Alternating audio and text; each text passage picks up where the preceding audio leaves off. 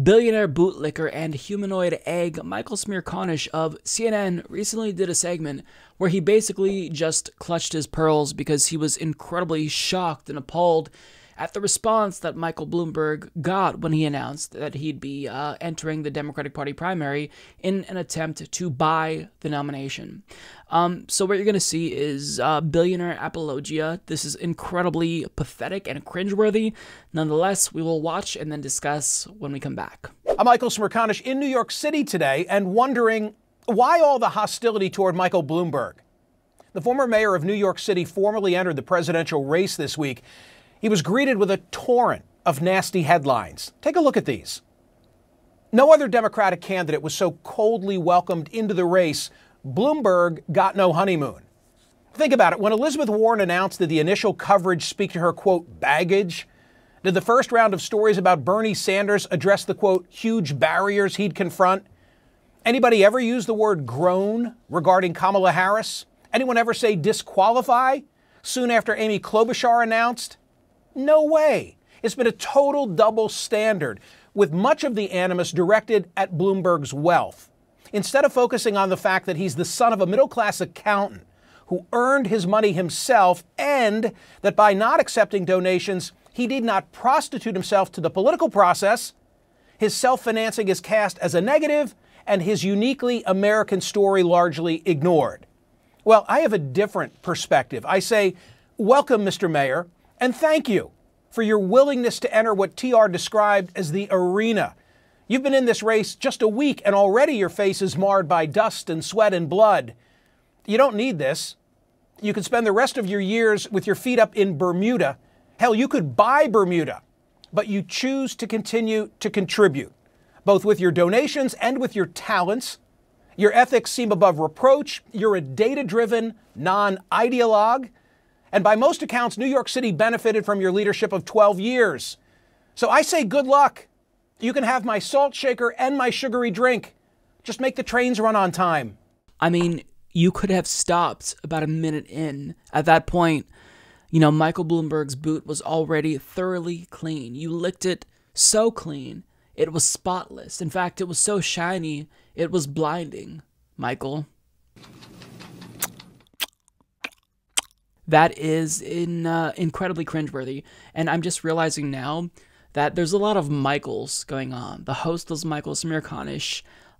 He's talking about Michael Bloomberg, and I'm Michael talking about both of them. This is getting very meta and a little bit weird, but nonetheless, I'm not like those two Michaels who one is a bootlicker and one is an oligarch. They are pieces of human filth. And watching that made me really feel as if there's no hope, because people tune into CNN as a source of news, and news is supposed to basically make people more informed going into the voting booth. But can anyone say that after watching that they learned more and they're more informed making their decision in 2020? Of course not. If anything, I feel dumber having watched that pathetic segment. But nonetheless, he says, why all the hostility toward Michael Bloomberg?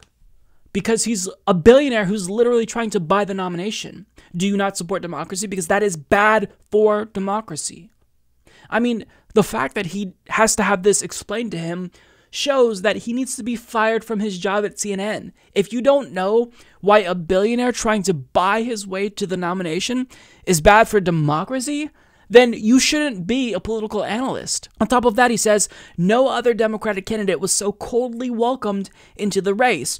Because he's a billionaire trying to buy the nomination. That's a bad thing if you believe in democracy, numbnuts. I mean, I just don't understand how you come to this conclusion if you get paid to do politics for a living. He has a net worth of $2 million, nowhere near Michael Bloomberg, who's worth, what, 50 plus billion? But, I mean, if you don't understand why a billionaire in politics is problematic, and if you don't grasp why people don't like that and are speaking out about that, then you shouldn't be doing politics. You need to quit your job or be fired and do something else because you're too stupid to understand basic political concepts. Billionaire buying elections is bad for democracy. It's antithetical to democracy. He says there's been a total double standard with much of the animus directed at Bloomberg's wealth because he is a fucking billionaire trying to buy the election. Quote, instead of focusing on the fact that he's the son of a middle-class accountant who earned his money himself, and by not accepting donations, he did not prostitute himself to the political process. His self-financing is cast as a negative, and his uniquely American story largely ignored. Yes, because there's so many stories, about the American dream, how we grew up from, a middle-class family and then went on to be worth more than $50 billion. It's so common. It's a uniquely American story. It probably is a uniquely American story, but that isn't a good thing for America. That's a bad thing. The fact that somebody can amass that much wealth should embarrass every single American. And he said that Mike Bloomberg earned $1 billion. You don't earn $1 billion. Nobody can work hard enough to earn $1 billion, even if they were able to live to be 100,000 years old. You can't earn that much money. It's impossible. It's impossible. So the way that you accumulate that much money is by exploiting the labor of your workers or taking advantage of a rigged economy, skirting your tax obligations and whatnot. So this is just, I can't believe that I have to explain this to a political analyst who gets paid hundreds of thousands of dollars, if not millions per year. You can't earn $1 billion, and buying elections is very bad. He also says, I say welcome, Mr. Mayor, and thank you. Lick that boot. Lick that boot. Kiss that ass. How pathetic are you? How pathetic are you? This is why you have a job at CNN. Because you are willing to suck up to power. Part of the problem with this segment is it assumes that Mike Bloomberg is running for altruistic reasons, out of some duty, to his country or social responsibility. And he says this explicitly. Look, you don't need this. You could spend the rest of your years in Bermuda. Hell, you could buy Bermuda, but you chose to contribute. Contribute what? Running for president by trying to buy your way to the nomination is not some sort of altruistic public service, you fucking idiot. And it's not like when he was a mayor, he even made a difference. This is the guy who is known for banning big gulps.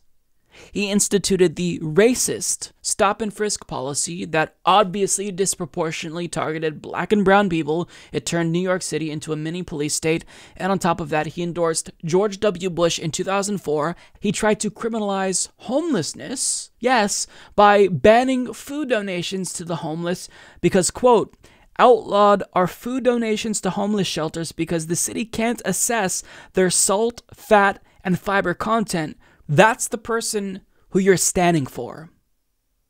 He told people in New York City, you can't feed the homeless because we don't know what's in the food that you're giving to homeless people and it could be unhealthy for them. This is not a serious person.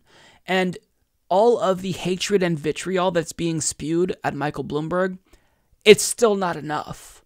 If we quadrupled it, it still wouldn't be enough because there should be such a backlash to any billionaire running for president that they feel ashamed of themselves and they don't even want to go out in public because they know that they will be shamed by people who realize that buying elections using your position, of immense wealth to try to buy power is grotesque and shouldn't happen in an egalitarian society. If you truly believe in democracy, Michael Smerconish, then aren't you at all worried that a normal working class American can't run for president, but someone who is a billionaire like Michael Bloomberg can run and just automatically be taken seriously by propagandists such as yourself? You can't care about democracy if you truly support Mike Bloomberg. You can't. So, I don't really need to go on. I think that this segment speaks for itself. He has his job because he's such a bootlicker and an ass kisser of the elite class. Because he probably thinks that he will be a billionaire someday, or maybe he just is a sycophant. I don't know. Either way, this was absolutely disgusting. It was pathetic. And most of all, it was dangerous. We should not be welcoming billionaires into the race. We should be shaming them and telling them to get out of politics because they have so much money that they don't need government to help them and address their concerns, right? They can do that themselves. Government is supposed to be about ordinary people making policies that affect them, not elites telling us what they think we should do.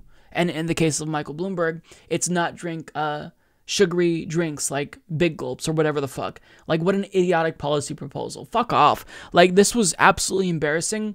And I really hope that Michael Smerconish feels ashamed of himself for running this segment, but I take it he probably is really proud that he's saying what needed to be said or speaking truth to power, some way that he, I guess, justifies it, because you have to justify it and rationalize it in order to come to that idiotic of a conclusion to sleep at night. Because if I were doing that and I knew what I was doing, I wouldn't be able to sleep at night. I wouldn't be able to live with myself. So I'm sure that he has to do some type of mental gymnastics and make it seem like he's a truth teller, but in actuality, he's a bootlicker.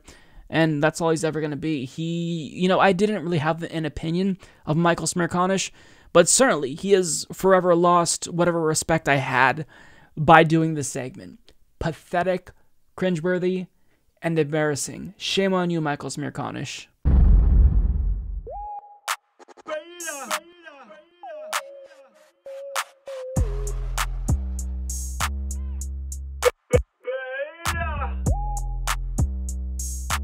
Alpha male, not a beta male.